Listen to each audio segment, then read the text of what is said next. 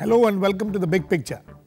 The two-day visit of the new Chinese Premier Li Keqiang to India as first country of halt since he took over as the Prime Minister has witnessed a rare bonhomie in the Indo-China relations, especially as it comes just a couple of weeks after the standoff between the two countries in the Depsang Valley in Ladakh, which had raised concerns of the relations between the two countries worsening.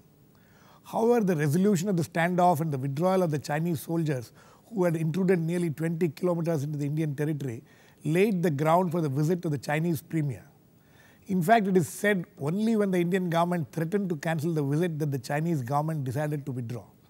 The talks between the Indian and Chinese Prime Ministers over the last 2 days tackled this sensitive issue. The repeated focus on increasing mutual trust in the joint statement also marks some hopes for better relations between the two countries. Many significant agreements have also been signed between the two countries. Today we will discuss the significance of the visit and how important are the outcome of the discussions between the two Prime Ministers in increasing the trust and removing the distrust which has marked the relationship between the two countries in the recent past. To discuss this, I have with me an experienced panel of guests: Lalit Mansingh, former Foreign Secretary of India; Professor Srikanth Kondapalli of the School of Chinese Studies at the JNU; Kiren, Rijiju, former MP from Arunachal Pradesh; and Mohan, Guruswamy, distinguished fellow at the Observer Research Foundation and a keen China watcher. Welcome to all of you. Mr. Lalit Mansingh, the Chinese Prime Minister himself kept repeatedly saying, telling us that this is the first country I am visiting, this is the first country I am visiting. What was he trying to make a point? Was the point which he was trying to make taken as he wanted us to take? Yeah, I think he was making a point and he was successful in making the point. It was his first halt abroad. But mind you, this was not a normal state visit. This was a visit to get acquainted with the leadership of our country. And it was not a problem-solving visit. Yet, because of the background, the incursions in Ladakh, substantive issues did come up and they were discussed. But on the whole, I think if the intention was to establish contact with our leadership, it was a successful visit. If it was expected that they will resolve issues, it wasn't. Okay, I mean, what kind of issues, in the last 2 days, yesterday and today, there has been a lot of things written in the media, how Indian Prime Minister has been very candid and, very serious about what has happened in the recent past. You think that position which the Indian Prime Minister has taken has been taken, which the Indian Prime Minister took, has been taken by the Chinese side seriously? I think if you see the difference between the press statement and the joint statement, there is a huge gap in it. Yesterday, the Prime Minister raised 3 issues, including the western sector of the border, the river water issues, and thirdly, in terms of trade imbalance problem. None of these are reflected in the joint statement. The western sector has not been mentioned in the joint statement in terms of the resolution or interestingly in the press meeting, Prime Minister mentioned that the 1988 formula when Prime Minister Rajiv Gandhi visited China, that the bilateral relations should not be a hostage to the territorial dispute, that this needs to be diversified to economic and other aspects. For the first time, I think in the press statement, the Prime Minister is mentioning that unless until there is peace and tranquility on the border, there will not be any progress in the bilateral relations. So I think he made that point. It's a candid observation on which the Chinese have not really responded. Except that in the joint statement, there is a mention about the special representatives mechanism to look into the confidence building measures, furthering the confidence building measures and so on. Second, on the river water issue, there has not been any mention except the hydrological data exchange at the 3 stations in the upper stream Brahmaputra river.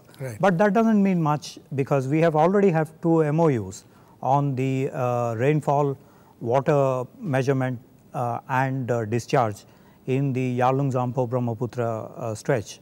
On the third issue of imbalance, which the Prime Minister had raised yesterday in the dinner, there has been some progress. For example, the industrial parks, which was mentioned in the joint statement.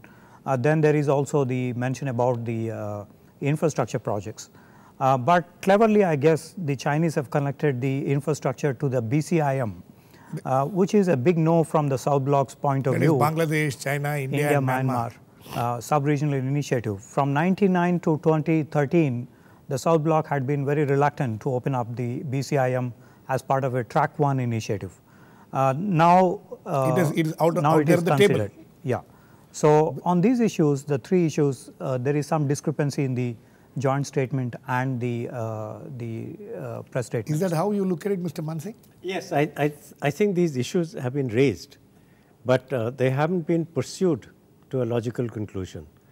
The overall effect is, yes, we raised the issues, and I think the Prime Minister must be complimented for the first time in raising the issues and making them public.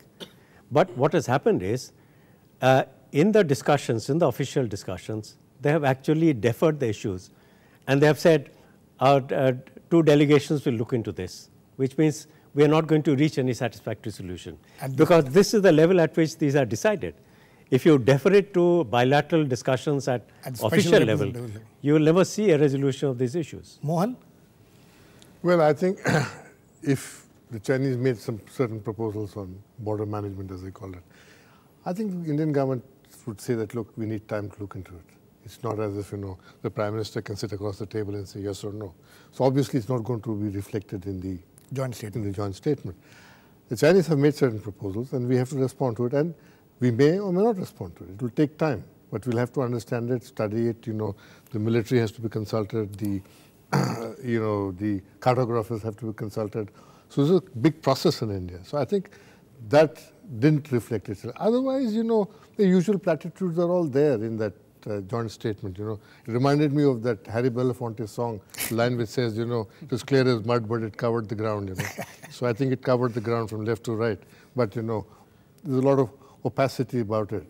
Did you expect anything better? I didn't expect anything better, but I was quite surprised that the Indian side stood firm, stood tough, made our points, and said, the Prime Minister welcomed him by saying that you cannot have good business, good relations with problems like this cropping up every now and then. I think that was good talking, and I was very pleasantly tough talking. I was very pleasantly surprised that it happened. Okay, Kiren, yeah, yours is a different thing. You had raised certain issues a few days back. You had written to the Prime Minister also about this visa business for Arunachalis who are facing a very tricky, very different kind of problem which people from other parts of the country don't have that kind of a problem. You think those issues, those are not reflected in the joint statement at least? Well, I saw the statement today. It was more cosmetic in nature, and the business dealing, it will go on whether you speak or not. India needs China, China needs India. So it's a very... Both the Prime Ministers spoke about the huge market potential. Yeah, that is a natural. The thing is how you miss the core issues. For example, as I said earlier, the border disputes, right from the eastern part of India to the western side. We say we have 4,000 kilometers of border. They say 2,000 kilometers because of the difference in the Pakistan-occupied Kashmir.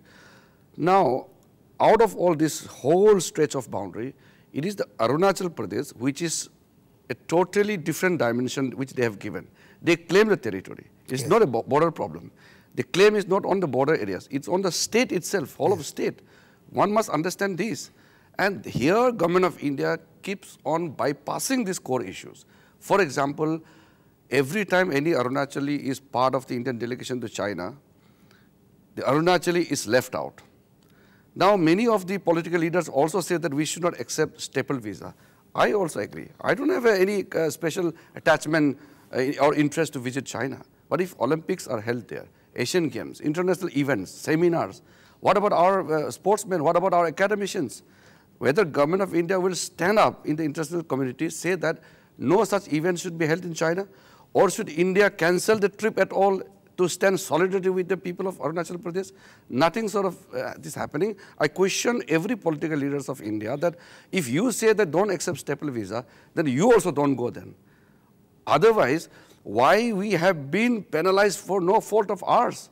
We have been saying that since so many years that we don't recognize staple visa, we are inalienable part of India. But the recent statement which you made is that, let us accept staple visa. Why I said that is, since China has softened their stand. Earlier they said no visa at all to any Arunachali.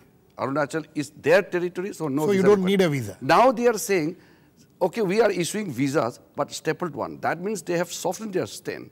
Now it is up to the government of India to take the diplomatic initiative. You have to grab the opportunity. Once they issue visa, that means they have accepted. It is Indian territory. Stapled means there is some disputes according to them. Now you have to take a bold diplomatic initiative to gain out of this thing as a mileage. I think government of India has failed. Prime Minister failed to mention this point, this crucial point on the this issue, okay, as well as the border talks. Let me get all three of you need to respond to this. Mr. Mansingh first. What do you think of his proposal that let us accept the stapled visa thing? No, I don't think we should. There is an international convention that visas must be issued on passports. So how can you accept a system where it's issued on a piece of paper, and that too for a certain segment of our citizens? It's wrong and it's unacceptable to us. But I take the point that there were many issues that were not even raised, like the issue of the Chinese recognizing our sovereignty over our territories. We have welcomed one China policy. We have said it so many times. The Chinese have not affirmed their faith in our territorial integrity. We have security concerns about their cooperation with Pakistan, which is creating security problems for us. The nuclear, missile, military cooperation with Pakistan. They are giving 2 new nuclear reactors at this particular time. This is affecting us. Now, we have not raised these issues, or if the Prime Minister raised it, we do not know. We do not know. Mr. Professor Kondapalli. I think we should not go by the staple visas thing because it's only in 2005-06 that they started saying the whole territory is disputed. Previously, it was the issue of McMahon line. Right. It was the issue of the line, and there was the swap principle suggested in 57 and in 1980. Of course, we did not accept that at that point of time. Yet, I think if we make staple visas as a deal with the Chinese, I think we are compromising on the issue of the territory and one India policy. I think if the problem is the sports persons are not being able to go to China, not just for anybody, any Arunachali. I think we should have a blanket ban on even the others from the Chinese side. I think we should sort it out through diplomatic and other means with China.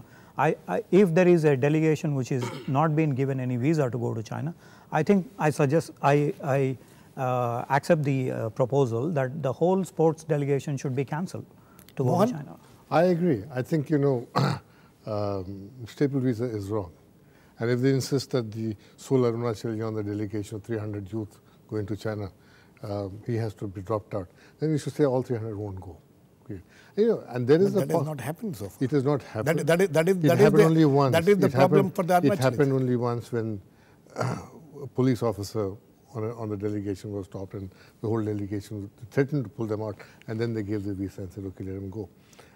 But I think, there are ways to tighten it up. I think I always wonder why we don't suddenly start issuing staple visas for people from Xinjiang coming, or, we can, both sides can play the game. I think it's time to play some hardball with the Chinese, and I think that's the only game they understand. And the more they see this as a sign of weakness in India, that they can do anything and get away. Get away with it. Okay. Now, as far as the dispute on Arunachal and Ladakh is concerned, they are the large territorial disputes. They claim 68,000 kilometers, we claim 35,000. And this is not going to get resolved in our lifetime, in a hurry.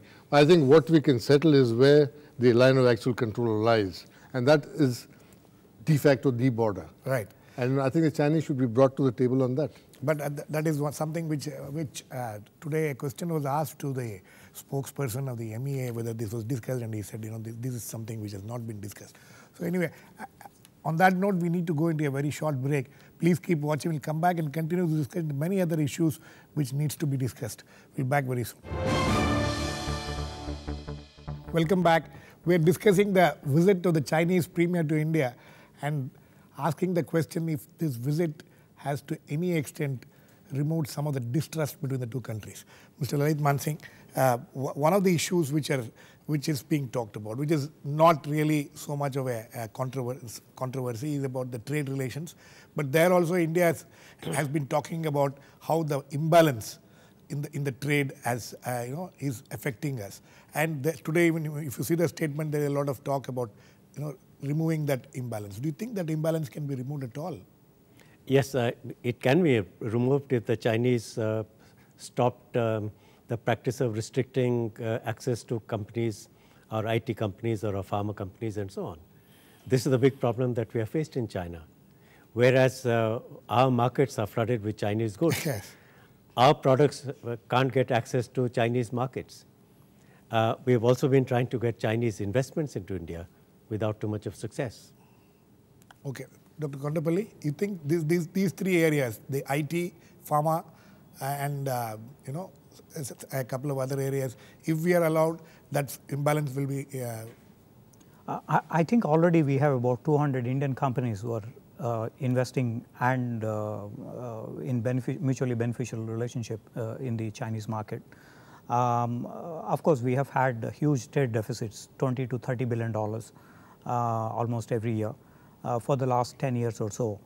The trade deficit, has been mentioned in the joint statement, can be bridged by the Chinese market economy status being implemented with no discrimination on the Indian products.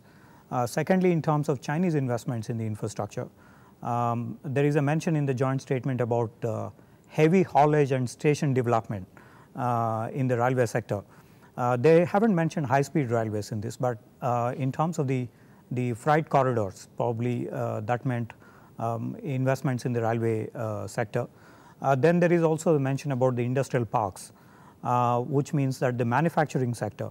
Remember that Mr. Anand Sharma mentioned that the GDP of India has to be from 14% of the manufacturing sector to 29% of the GDP. It needs to be expanded, and we are looking at China as a potential candidate in this process of manufacturing sector. And Prime Minister had also mentioned about the $1 trillion necessary for fixing our infrastructure projects. And since China is sitting on $3.2 trillion of foreign exchange reserves, this is an attractive proposition even for them in terms of infrastructure development. Mohan? So that's where we can bridge that gap. Mohan? I think where does the problem lie? I think the problem is that there are lots of internal regulations in China which preclude the export consumption, bigger consumption of Indian goods and services. There's no doubt about that. Okay, that has to be ironed out, and that can only be ironed out in China by a party fiat from top. There is a lot of dumping of Chinese goods here.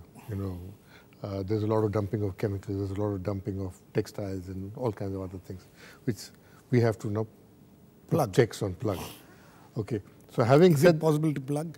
Well, it's possible to plug if you have a determined regime looking at it. It's possible to plug, and you say, okay, this material is not up to standards, or the chemicals used are substandard, so it's banned. You can do all kinds of things. You can have an active trade office. The point is that Indian importers benefit by this, and they have a lot of clout in Delhi. Exactly. They are running around the corridors of the Commerce Ministry, not the guys who consume it. Okay. The third thing is that, as far as industrial parks is concerned, I don't think China is going to invest in manufacturing in India, because Indian manufacturing would be a challenge to Chinese manufacturing. I think what China has got is a problem of lots of money sitting in American banks and becoming dust, because the Americans are devaluing their currency deliberately. President Obama has said it, that in the next 20 years we will devalue our currency by 30 to 40%, which means that out of $3 trillion, Chinese will lose $1 trillion in the next 20 years. So it's better to put that money somewhere. And India has always been a good investment destination. We give good rates of return, 5-6% on your investment. Sitting in American banks, you get 0%, right, or 1%. I think it's not that Chinese are doing us a favor by investing; they're doing themselves a favor by investing. They are more interested in two sectors, particularly telecom and ports, particularly which has been mentioned. And these are very strategic in nature. So that is where they want to come in a big way. I think they want to come in railways now, high-speed railways. And infrastructure, of course, but port is something which they particularly But what is going to happen in a port? Is he going to monitor every ship that comes and goes. You get all that information by satellite. No, that is I think we've got some archaic notion of security. Don't take pictures in airports. I think we've got to forget about all that. There's an overall impression I have. I mean, people like Mohan can correct it. I don't think the Chinese have taken a decision to make large investments in India's infrastructure. The last time we had official discussions. Today we are told that this is the largest Chinese delegation of businessmen and industrialists who have accompanied the Prime Minister. Sure. So that may be. What are they looking for? No, but the last time we had official level economic dialogue, the Chinese suggested about $5.6 billion worth of investments in India. That's a drop in the ocean. We're talking about $1 trillion, which is required. I don't think the Chinese have taken that decision to use India as an investment destination. Lalit, I think $1 trillion is a big wish list, But I think, a few billion dollars, 10, 20, 30 is also good to start with. For $30 billion, you will get a high-speed railway network between the 4 metros. Sure. So I think you can start with those things. Those are doable. And on a build, own, transfer kind of thing is doable. And I think the Chinese have to look at how to get returns on their money. They can't sit, because tomorrow they have to answer history as to why did we squeeze our working class and then go and give the money to Americans to wage war in Iraq and other places. Okay? No, but we will look at another aspect of this today's. There was also a lot of discussion, we were told, about international, other areas, international, and the joint statement also talks about communication, major international regional issues, and in the United Nations. You think that India and India's relations with China how will it affect the global scenario? Well, I think to some extent we are deluding ourselves in thinking that we are 2 great nations of Asia and then we can work together. We come together and no, if the Prime Minister, Chinese Prime Minister's words today, if there has to be world peace, India and China has to be world peace. That's good rhetoric. Yes. But let's start with the fundamental assumption that Pandit Nehru started with in 1947, that China and India will lead the Asian resurgence and play a big role in the world. That has not happened because the Chinese don't believe that they need to join hands with India when they can do it on their own. So we see no signs of Chinese compromising on that position. You're talking about the United Nations. Right. Every other permanent member has endorsed India's candidature for the UNSC, except China. No, that's the question I'm asking. That's the question I'm asking. Now that they have mentioned that we will have this kind of a increase the communication in the and mentioned the United Nations, do you think that is coming? This is nothing. Do you think that is coming? The support for a permanent seat for I wish they had not mentioned it because it is ridiculous that when 4 other permanent members have come out with public, clear endorsement of India's candidature, China is using oblique language in saying, we will cooperate in international bodies, including in the United Nations. That doesn't add up to anything. Dr. Kondapalli. I think in terms of benefits and losses, if you look at the joint statement, I think the Chinese role in Indian Ocean region has been endorsed with the Somalia counter-piracy operations being mentioned in terms of naval maneuvers and so on. Secondly, there was no reciprocal mention about South China Sea or East China Sea on the Indian Ocean. That is missing. Secondly, in terms of the there has been a mention about the Shanghai Cooperation Organization, East Asian Summit, SARC, for instance, the South Asian Association for Regional Cooperation, had been mentioned in the joint statement in terms of higher level discussion between the 2 sides. But it is not clear what exactly India got out of that. There was a mention about the dialogue process between the MEA and the MFA of China. In terms of the Afghanistan, West Asia, Central Asia, and on counterterrorism. On these issues, there is still some difference of opinion on exactly how both China and India work together. But that's a process that started in November 2006 when Hu Jintao visited India. And the paragraph 43 mentioned there in the joint statement then that China and India will work together in Asia. Now we have been mentioning about Asia Pacific. in the joint statement they mentioned regional, global and strategic issues. Right. Which meant that they... Yes. Make a rejoinder. See, I have... See, one of the issues for Arunachal Pradesh is about the rivers, the Brahmaputra, all these things. Mentioned today also. Which is mentioned today. Yeah. See, besides that, I've spoken to many Chinese about their plan and their ideas. They really do not take India seriously. That is what I found. They think that now their adversaries are like Japan, United States, and Japan is no more that big threat anymore. Their sole purpose is to defeat United States of America. The grand thinking is there, very much there. If you speak to them, you will realize that. And when as a special guest during Olympics, I was there for 1 month in China. During that time, I've traveled.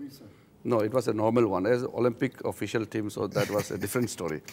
So I've realized there also that generally against India, they don't have any adverse feelings, general people.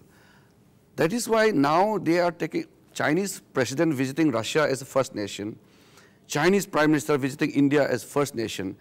They have taken this as a conscious decision because their target is United States of America.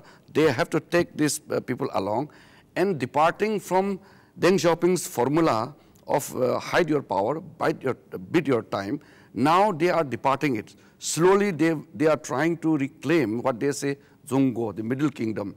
That is how they are trying to project themselves as a supreme power of this planet. That is, they are playing into a game. We must understand that we should not play into their game. We must realize that. Are we playing into their hands? I don't think Second so. thing is, Mohan, I want you to wind up this. Is there any improvement in the trust between the two countries after this visit? Do you think there can be any improvement? I don't think there has been any improvement. We have to wait and see. Yes. Because trust does not come and go in a day or two. Yes. It'll take time. No, has the foundation for that been Well, laid? let's see. We have to see that border management agreement and see how we react, and then we'll have to start seeing how we move in the future. But I think Pew Research has shown polls again and again that 50% of Chinese dislike Indians. Now, it's not down on the street. But but to say how that the leaders don't take us seriously, or our leaders don't take them seriously, we don't know. Common man on the street doesn't know, in India or in China. I don't think we can project this thing. I think China recognizes one thing, that the biggest expansion of the middle class for the next 20, 25 years is going to take place in India. And they need an Indian market to sell goods and to sell services in India. So they can't really jeopardize the relationship. I don't think so. I don't think that anybody can jeopardize the relationship in an emerging tripolar economic order. If two get together, United States and India get together, China is in bad trouble. So it's in China's interest to see that we don't become close to any other pole. So I think the Chinese will watch this game, and I don't think China, with all due respect to China, is in a position to challenge the United States. They have a grand plan. They could have a plan. Okay. And Yes, sir. Last word. Well, I think it's been a good visit in the sense that we are coming to know the Chinese leadership now. It's been a good visit in the sense that the Prime Minister put issues on the table. So that they understand how serious these are. But we'll have to wait and see. We have to also wait and see to find out what Prime Minister Lee says in Pakistan and what agreement we don't need to wait too much for that. On that note, on that optimistic note of Mr. Lalit Mansingh and both Mohan Guruswamy and the caution of Kiren Rijiju, we will end this program. Any discussion on China can never end on any definite note. We'll keep a close watch and continue these kind of programs in future also. Thanks to all my guests, Mr. Lalit Mansingh, Srikanth, Kondapalli, Kiren Rijiju and Mohan Guruswamy. Please keep watching. We'll come back with another issue on The Big Picture same time tomorrow.